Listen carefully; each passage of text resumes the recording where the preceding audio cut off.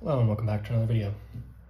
This problem we're asked to differentiate the function f of t equals 1.4 times t to the fifth minus 2.5 t squared plus 6.7.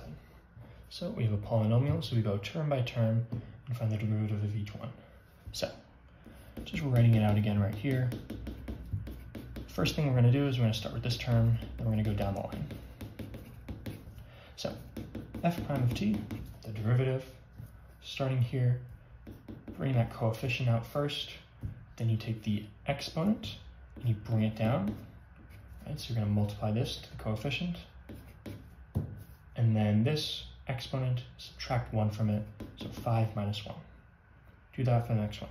Minus, keep the coefficient up front, bring the exponent down, subtract 1 from the exponent. Right? Bring it down, subtract 1 from the exponent. Bring it down, subtract 1 from the exponent. This one, it's t to the 0, so bringing it down would be everything multiplying by 0. So you can just think of this as having a derivative of 0, which it does. F prime of t equals 1.4 times 5 is 7.